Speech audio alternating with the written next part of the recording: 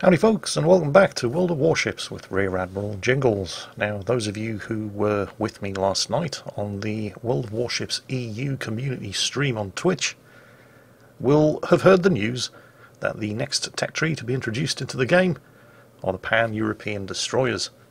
In light of this news, I thought it was entirely inappropriate that today we should be playing a non-tech tree premium US Navy Tier 7 cruiser, the USS Atlanta. For some reason, a lot of people have been sending me Atlanta replays lately. I don't have a problem with that. I think this ship is fantastic. Morning men, starboard 10, round the buoy and back again. This is the first premium ship that I owned in the game, along with the Kitakami, which is no longer available. It was a Tier 8, it was Tier 8 version of the Kuma class cruiser, which is, yes, a Tier 4 cruiser, but the Kitakami had 40 torpedoes. And was probably responsible for more friendly fire kills than any other ship in the game. In fact, every other ship in the game combined. So, no Kitakami. Not anymore, unfortunately. It was removed and replaced with the Atago. Although, while there is no Kitakami in the game anymore, the USS Benham is doing a remarkably good job of a Kitakami impression. With the sheer number of torpedoes that it carries, combined with the ludicrously short reload, it can have 32 torpedoes in the water at the same time. Anyway, enough talk about Kitakamis and Benhams, although talking about friendly fire is actually kind of appropriate considering how the real USS Atlanta met her end in 1942 during the naval battle of Guadalcanal, when during a particularly chaotic night battle she was struck by 2 Japanese torpedoes and then finished off by at least 19 8-inch shells fired by the USS San Francisco. As far as this battle is concerned, the matchmaking for Sinful here is far from ideal. I mean, it could be a lot worse. There's a distinct lack of destroyers for Sinful to terrorise. Only one on the enemy team. And while there is a carrier, well, it's only Tier 6, and the Atlanta's AA is godlike. Along with the USS Flint, it's one of only 2 ships in the game to get unlimited charges on the defensive fire consumable. But probably the biggest problem here for Sinful is the sheer number of enemy battleships and cruisers and the lack of destroyers on the enemy team, because with its radar and its 16 rapid-firing, dual-purpose 5-inch guns, this ship is an absolute death sentence for any destroyer stupid enough to get spotted within the Atlanta's firing range. But those massed 5-inch gun batteries, which are almost certainly the Atlanta's biggest strength, are also its biggest weakness because they're destroyer gun batteries, which means they have destroyer gun battery range, by default just a fraction over 11 kilometers. Although Sinful has obviously buffed that using the advanced firing training skill to around 13. Now that is an interesting choice of targets to go for. Now, okay, the Ranger isn't a top-tier carrier, and particularly when they're not top-tier, carriers do prefer to go for isolated targets, but there are isolated targets, and then there are isolated targets. This isn't Atlanta. The only reason any of those aircraft are going to survive is because Sinful's guns couldn't actually engage them until they passed the island in front of him. And speaking of things that have passed the island in front of him, here comes the excellent British Tier 7 light cruiser, the Fiji, who would normally give an Atlanta some serious problems in a gunfight, but that Fiji appears to have forgotten 2 things. First, the Atlanta has torpedoes. You do not give a broadside to an Atlanta in a light cruiser at that kind of range. Sinful switched to armour piercing with his second salvo and did 20,000 damage. If the Fiji had been even slightly angled, he would have won that fight. Well, okay, he wouldn't. The torpedoes would have killed him. But if it had been a straight gunfight, I mean, the Fiji only got to fire 1 salvo of armour piercing at point blank range, and it shaved off 1/3 of Sinful's health. If the Fiji had angled, and Sinful didn't have torpedoes, the Fiji would have won the fight. He would have been hurt. Sinful would have still been able to do a fair old amount of damage to him with high explosive, but he wouldn't have been able to kill him. Oh look, the Ranger's back. Rocket planes this time. I guess he just didn't learn his lesson the first time. Then again, I do have a certain amount of sympathy for the Ranger. He isn't top tier, he is only Tier 6, and there aren't a lot of other targets for him to go for. It's just a shame that the one that he is focusing on is the one ship in this battle that's going to do the most damage to his aircraft. Although the Ranger was keeping him spotted, but thanks to the cover of the island, nobody on the enemy team was really able to take advantage of the spotting. And tucked in behind this island is precisely where Sinful wants to be.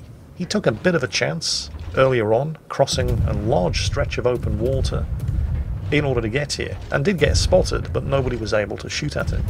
And now that he is here, well, it's a bit like that situation in The Watchmen, where Rorschach is in prison with a whole bunch of people that he put in there in the first place.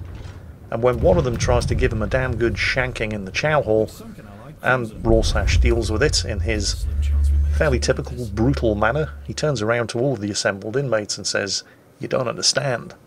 I'm not stuck in here with all of you. You're all stuck in here with me." All of those enemy ships in open water on the far side of the island, they're all stuck here with Sinful. Because this is the good thing about the 5-inch gun batteries on the Atlanta. They have the same ballistic properties as the 5-inch guns found on American destroyers, because they are the 5-inch guns found on American destroyers. They might not have great range, even with the advanced firing training skill. And the shells are so lightweight that if you take that skill and you do get the range up to 13 kilometers, practically the only thing that you can hit at that kind of range, because the shells take so long to get there, are enemy battleships, like the USS New York over there. But the reason the shells take as long as they do to actually get to the target at long range is because of how high the shells have to be fired in order to achieve that kind of range, which means that, like US Navy destroyers, the Atlanta is capable of lofting shells clean over just about any kind of obstacle. The kind of obstacles, like this island, which do provide great cover for cruisers hiding behind them, but which would block the shots fired by most cruisers that aren't the Atlanta. So the trick when you're playing the Atlanta is to identify features like this island, features that you can quite safely hide behind and yet at the same time still shoot over. Get into cover behind these islands without dying on the way, and then hope that there are enough enemy targets within around about 10 kilometers on the far side of the island that you can rain death and destruction down upon, and so make it worth your time getting here in the first place. And Sinful definitely has all of those boxes ticked. In fact, he might have too many of them.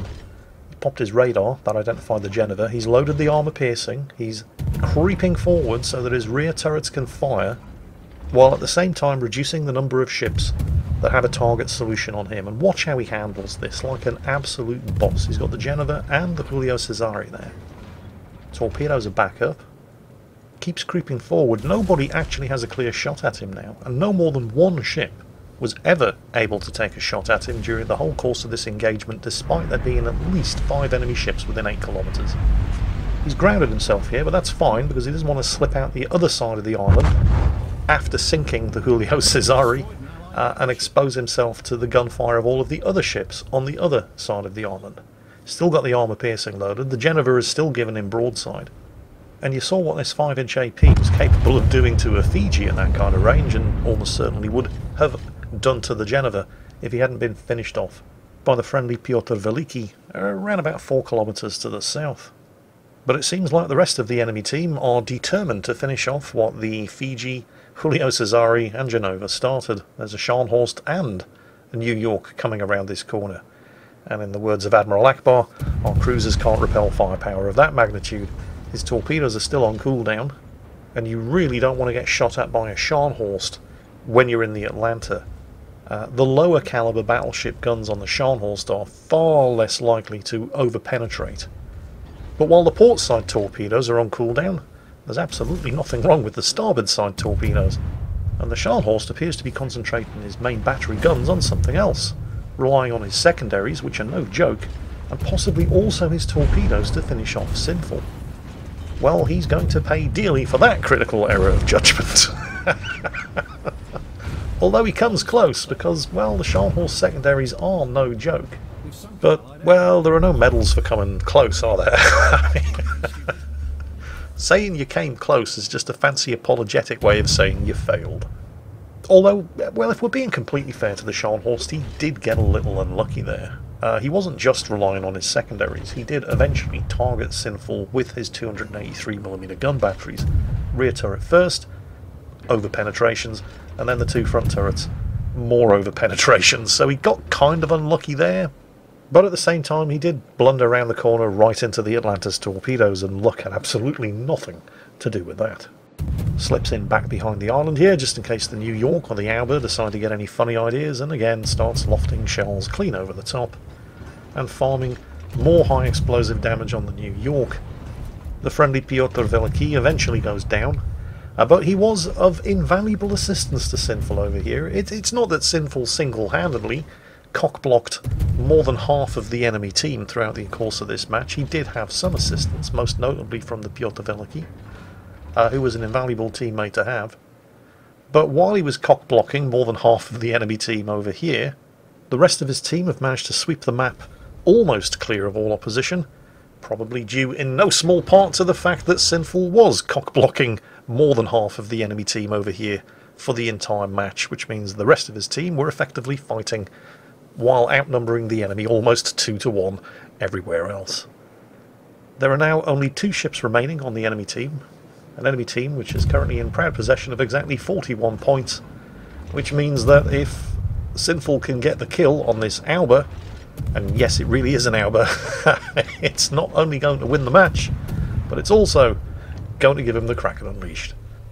So that's a Confederate, 2 devastating strikes, Kraken Unleashed, First Blood and High Caliber, with 166,000 damage done, and nearly 750,000 credits earned. That was a spectacular battle from Sinful's perspective, with some absolutely masterful positioning around the island, and some brown trouser moments, particularly when the Fiji and the Scharnhorst came around the corner. The one thing that I would like to say to end this video though, and I don't mean to belittle Sinful's performance in any way, but he didn't actually carry his team in this battle. His team actually did pretty well despite him. I mean, they only lost 3 ships overall. But that doesn't actually make it any less impressive. In fact, it makes it more impressive when you consider just how much harder you have to work to stand out against the crowd when you are in a team that's ruffle-stomping the enemy 3 kills to 11.